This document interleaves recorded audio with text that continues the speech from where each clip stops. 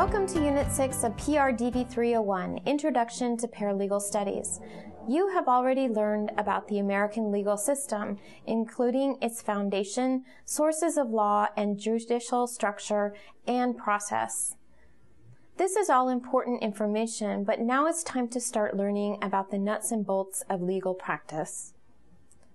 In this unit, you'll learn about some of the largest areas of law: tort law, contract law, property law, and family. To be an effective paralegal, you'll need to have familiarity with all of them.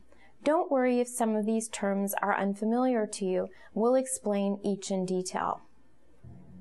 After you get through this unit, you will have a strong sense of how the law operates in practice, not only in the legal system, but also in the various areas of law as practiced by lawyers and paralegals. In the next chapters, we'll introduce you to some of the skills and practices required to be a great paralegal. Good luck.